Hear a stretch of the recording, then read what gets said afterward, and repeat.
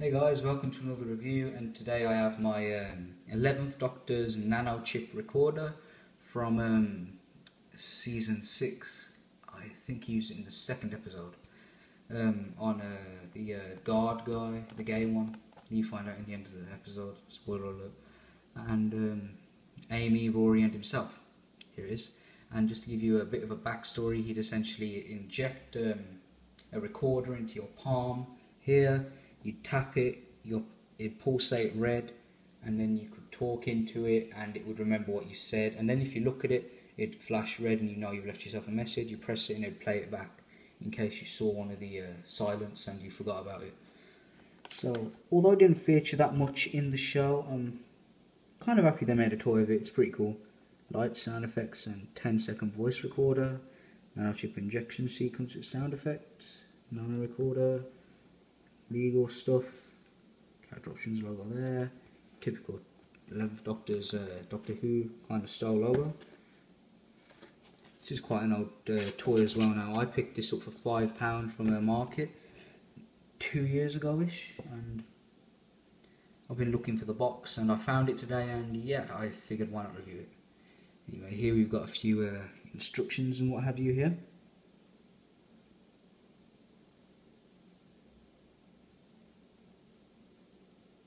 So, yeah, I'll just take this and open it off camera. It's a bit dusty, but yeah, I haven't really messed with the box. The box just kind of goes in the attic, and I keep the nano chip recorder under my bed or something until I find a nice spot to leave it. Anyway, here it is. And it looks awesome, to be frank. It's kind of big actually. I'll just move the camera back a bit. Here we go. It is awesome. The detail on it is very nice. I always thought this was kind of funny. It looks like a smiley face. It looks like it's been in the TARDIS for how long, and detail all over it is very nice. And my one complaint, actually it was clear in the show this was, I mean, if they made that a bit kind of dirty on the inside, brownish, whatever, it would look kind of cool. This has just red transparent plastic, which looks very cool. You have a simulated screw here and there, which looks very nice. And the overall kind of marks on it and everything is very nice. Looking at the pictures on the box, if I just quickly reach off and get it, it just looks like it's got a bit of a brushed metal effect with a few scuff marks on it, but I think the end product, this one looks a lot nicer. So, yep. On this side though, you've got your speaker hole, your copyright crap. 2010 this was. Screw hole, screw hole, screw hole, screw hole, screw hole, screw hole, screw hole. And the battery pack, which is disguised relatively well, but it also looks like a smiley face. It is, oh, and this stupid certified Europe thing. Why they can't put this and all this on the underside of the battery cover is beyond me. That's what Diamond Select did with a few of their products, like the tricorder, that was it, which is very cool. I like the fact that they just do that. So here it is with its handle, which is obviously plastic, not real metal. So as a whole, pretty hollow throughout the whole thing, but it's got a decent amount of weight to it, and as a whole it looks really cool. So essentially, if you want to inject yourself, start off with injecting yourself, you'd pull this section back. You can see it lights up red, pulsates I should say. This side doesn't light up red. And then you'd put it to your hand and essentially you'd press the button and you'd hear the sound effect. Alright, so once you've done that, you've essentially injected yourself with it. And just to make sure, if you press it, like I'm just going to say I'm playing with it now, so I press it. There you go. I press the trigger again and it lights up, it just shines a light. It isn't really in my hand, don't worry. And I can press it and I'll play myself a message. I haven't saved one, and no, there isn't one. And if you press this once, it will play it as well, as you can see there.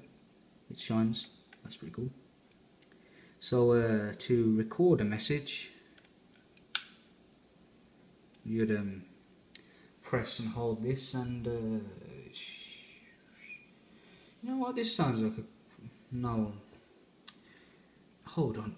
I'm sure I've got something here on the side. Ah, there we go. I've been meaning to try this.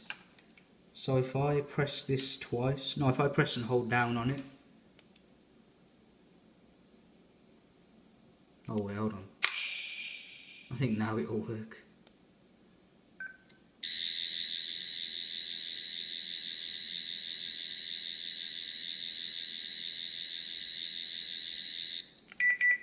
So yeah, let's just say that was I don't know how long, and you could press this once.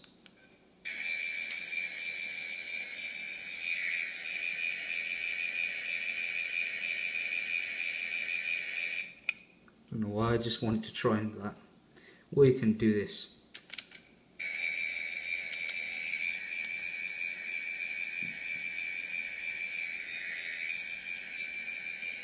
And yeah, you can't stop the sound.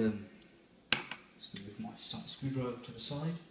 You can't actually stop the sound, which is kind of irritating. However, what you could do is you can do something really childish like this.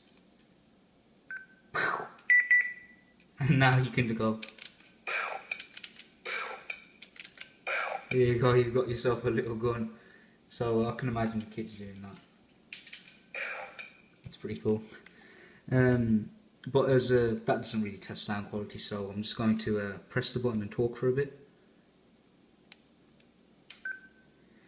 As a whole, I'd say that the sound quality is quite nice, and my one problem is that this light is a bit dim.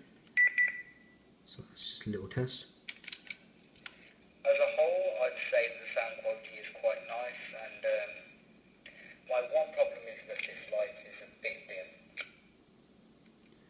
Yeah, so if I was role playing with this as if it was the actual toy, so I'm just gonna go. There are two silents on my left. I forget what they're actually called. I'm just gonna call them silents for now, so I can just do this.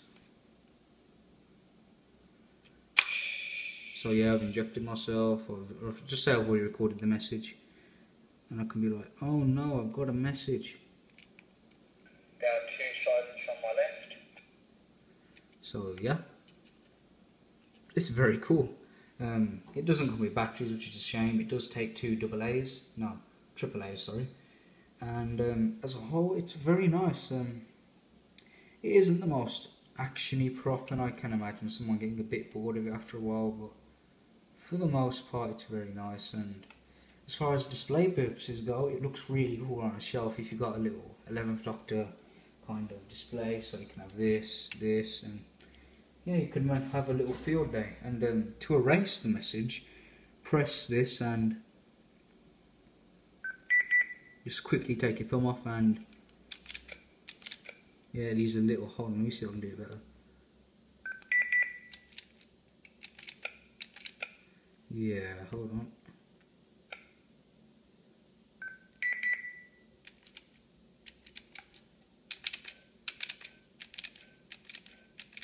Yeah, it makes a little sound now, but for the most part, the message has been erased, and I can now re-record up to 10 seconds of recording time.